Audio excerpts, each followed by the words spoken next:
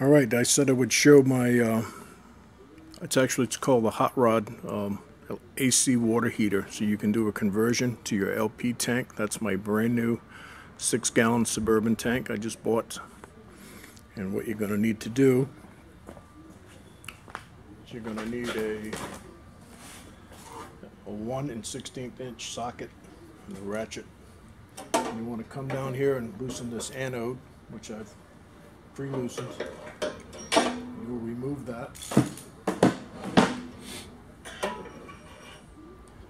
That's what that looks like. That's just sacrificial metal. It's like aluminum.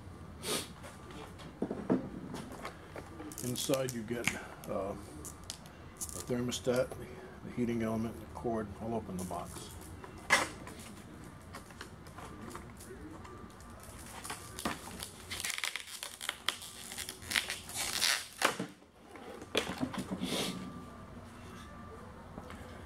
There's your heating element. As you can see, the threads are different. Comes with 2 adapters. This one here is supposed to be for the Suburban. And yes, it is. You're also going to need some Teflon tape. Put on these threads. Snug this up. Then you're going to install the heating element, which is this guy right here. Comes with plenty of wire. Just take your adapter after you seat it in the tank, tighten it up, push this in, and it screws in like you would expect. And again, some Teflon tape. And then it comes with a cord, 8 feet of cord. This is for the back of the thermostat. This is the thermostat here. This attaches to the back side of the water tank. I'll show you that as I move along. So right now I'm going to prep this and get the heating element installed. And again, that's the hot rod 6-gallon 110 AC water heating element for the Suburban 6-gallon hot water tank for your RV. And they make one for a 10-gallon tank as well. It's 675 watts. Obviously I will run this off solar. During the day, once my batteries are floating, I'll just turn the water heater on and forget about it until I need to turn it off. Don't have to burn up AC. Alright, I'll be back shortly. Alright, I've taken the time to put some Teflon tape on the bushing. Okay. And I've taken some Teflon tape, trying to be careful not to get it on the heating element. And you want to wrap your tape the way your threads go. Keep the tape on. And another little point of interest. I showed the new anode rod up a moment ago. There's the new one. There's the old one. Out of the leaky water tank. Completely done. Alright, be back in a second. Okay, I've got the reducer bushing in, and obviously it came from China, so the closest thing I had was a 1 3/16 socket, which fit it quite nicely. I'm going to put the anode, the water heater in next, and this is the 1 1/16 like the original anode. It just screws right in, nice and easy.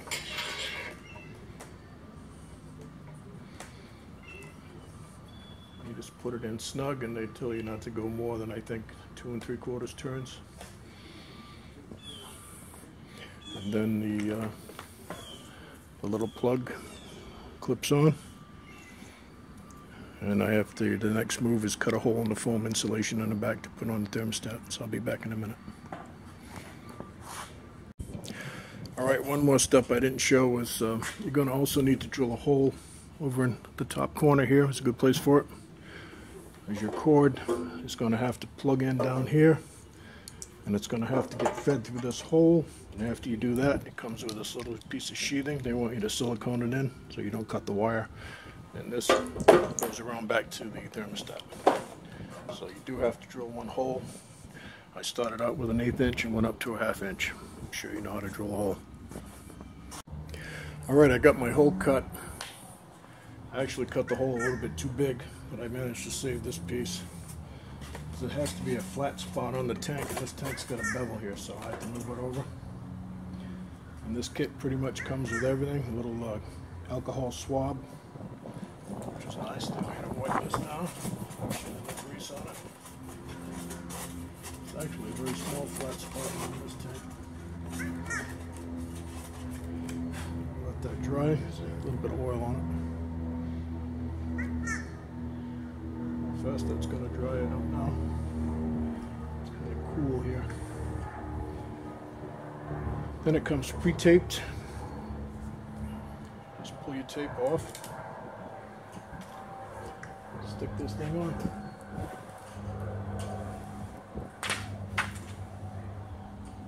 There you go. Just try. Just slide this in onto that.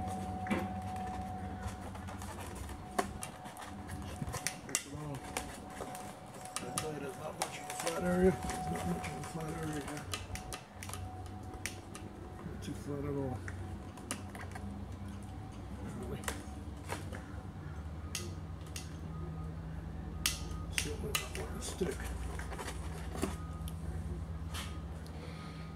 I'm going to clean that a little better, I guess. There's no flat area here apparently. Alright, I got to redo this, not sticking. Alright, what I've done is I cleaned the back of the tank with some lacquer thinner on a rag really good. I wiped the adhesive label on the back with some lacquer thinner, which softened it up a bit. And I gotta tell you, there's not much flat area back here, but I do have it on. And it says to put some silicone around the edges to help stick it on there. For me, I'm going to be able to go in through my shower stall. There's a little door, and this is right on the other side of the door, so I can get to this to adjust the temperature if I want. That's your manual reset button. Your blue wire goes to the blue stripe, the red wire goes here, white to white, green to green. Pretty simple. And then it has a cover, which I guess goes like that. So if you can get to your backside of your water heater, or the side of your water heater, depending on your install, it's really not that difficult. I got to do some repair work on the camper, which is why I just showed this install out here on the floor, because it was easier to demonstrate. So anyway, that's the conversion over to AC from LP gas, or if you want a lot of hot water, you can run your AC element and turn the propane on too at the same time. So I gotta do some repair work. Like I said, I'm gonna run this cord to the, I think, to the outside box where the inverter plugs in, and then I'm gonna have it so it can also come up under the sink and go into another plug if I'm plugged into shore power if I want to use AC. So there you have it. There's the hot rod electric conversion for the propane tank. And the whole deal, including filming this, might have took an hour of my time. And was pretty straightforward. As far as the heating element coming in from the front, when you open your door you can get to that, but you will need to be able to get through this to the back side of your water heater. Hopefully you got room to do that. Alright, that's it. That's the conversion. Thanks for watching.